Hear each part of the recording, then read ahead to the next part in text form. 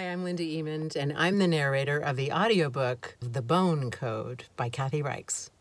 I think Kathy Reichs is really great at full-on action scenes, and she doesn't do them a lot because of the nature of Temperance Brennan and her work as a forensic anthropologist, which has all kinds of suspense but isn't necessarily full-on action. But when she has those scenes, I think they're really great. She writes them so well. In this book, there are a couple of those. And one, for example, involves a car and a victim. And it comes out of nowhere, really takes you by surprise. And suddenly, while it's happening, you're really caught up in it. It's very suspenseful.